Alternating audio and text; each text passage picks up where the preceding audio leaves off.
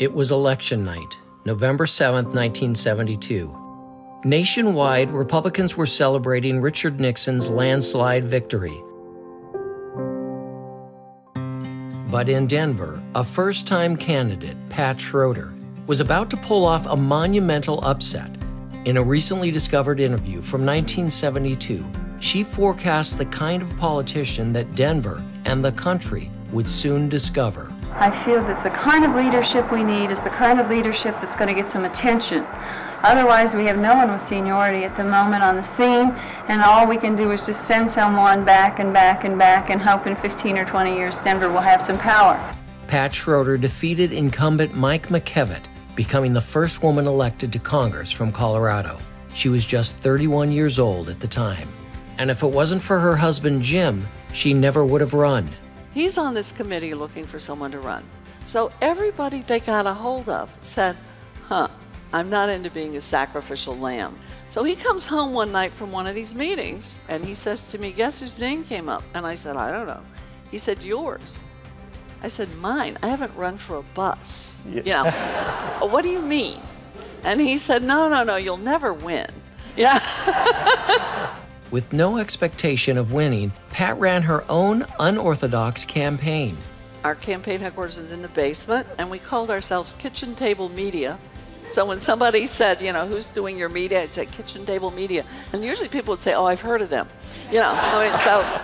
At the time, many Coloradans were protesting the Vietnam War and were concerned with inequity.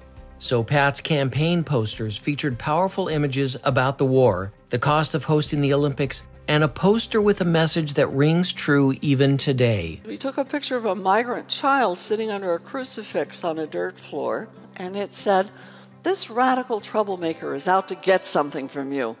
Hope. The message struck a chord with voters, and Pat's brand of straight talk and bold contrast would serve her well in the coming years. But she was such an anomaly that Washington had a hard time accepting her. They couldn't really quite believe that I had gotten elected. And the speaker kept trying to swear in Jim, and he kept saying, no, it's her. It's her.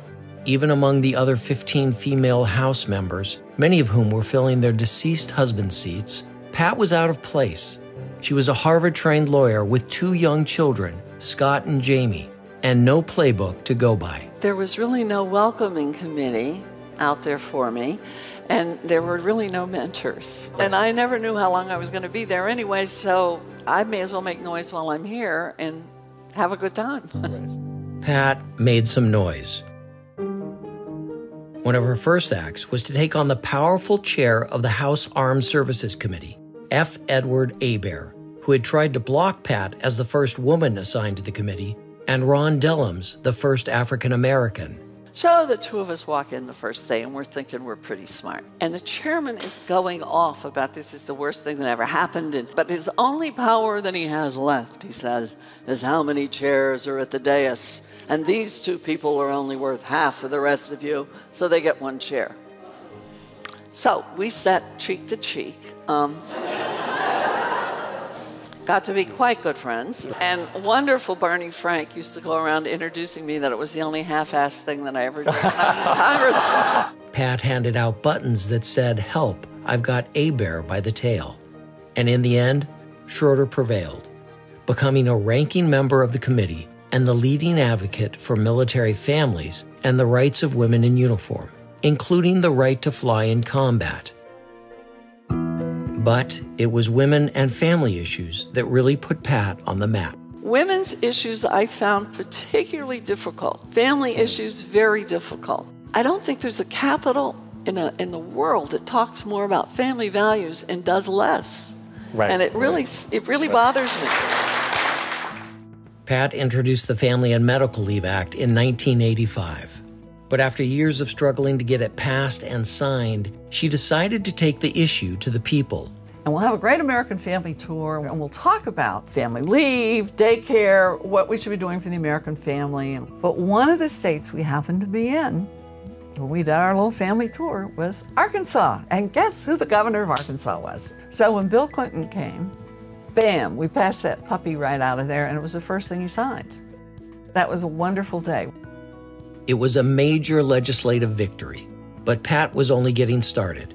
As co-chair of the Women's Caucus, she had the means to take on broader issues, including violence against women, child abuse, and women's health, where the bias against women in medical research was a glaring problem. They had done the breast cancer search on men only. They had no women in any National Institutes of Health surveys. They didn't even use female rats. So basically, they knew nothing about women's health. Schroeder's work led to legislation requiring NIH to include women and minorities in clinical research studies. We got the Women's Health Initiative through, family leave, women having equal access to credit. We were the largest bipartisan caucus in the Hill, and we got an awful lot of things through. And as Pat's political clout grew, her sharp tongue and quick wit delighted her friends and frustrated her foes. It's America, and if you weren't born with attention deficit disorder, we teach it to you within the first year of your life. And so you've got to have a word picture that kind of captures where, you know, what you're saying. Schroeder coined the phrase Teflon president. She famously said, "I have a brain and a uterus, and I use them both." And after Newt Gingrich shut down the government in 1995, Pat brought out an Oscar on the House floor. There is no question that Newt Gingrich has now absolutely sewn up the category of best performance by a child actor this year. Pat's humor and wit also made her a sought-after speaker, and it was one of the best ways to fight back after she was singled out as weak for crying when she announced she wouldn't run for president. Everybody's crying now. Look at all the men that want to cry. Ronald Reagan cried all the time as he was leaving the White House. Yes, but I understand he stopped when he got to the bank. All right, Nora. What about Wayne Gretzky? He cried when he went to L.A. Yeah, but he's Canadian.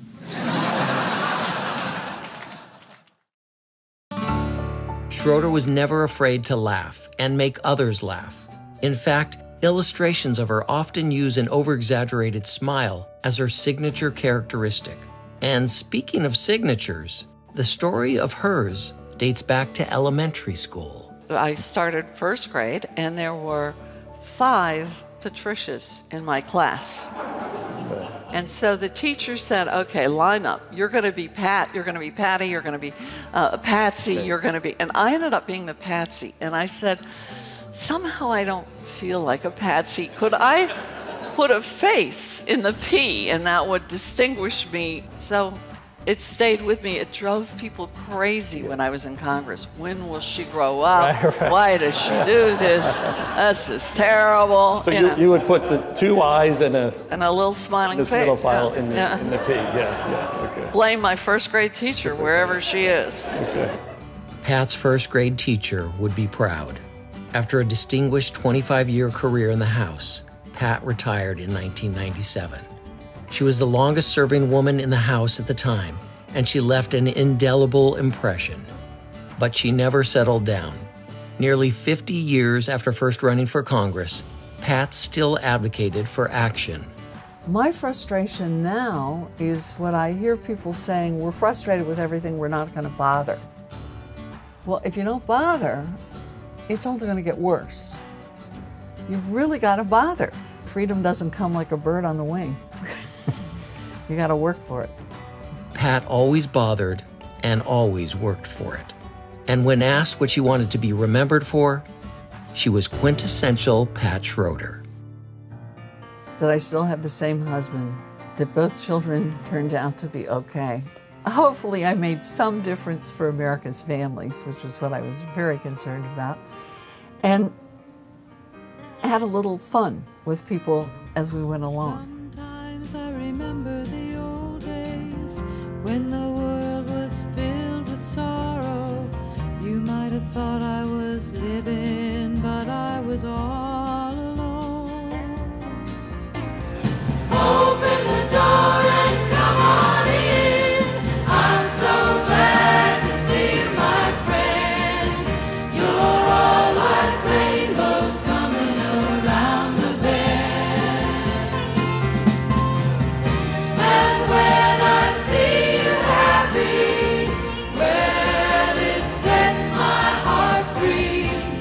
I'd like to be as good a friend to you as you are to me.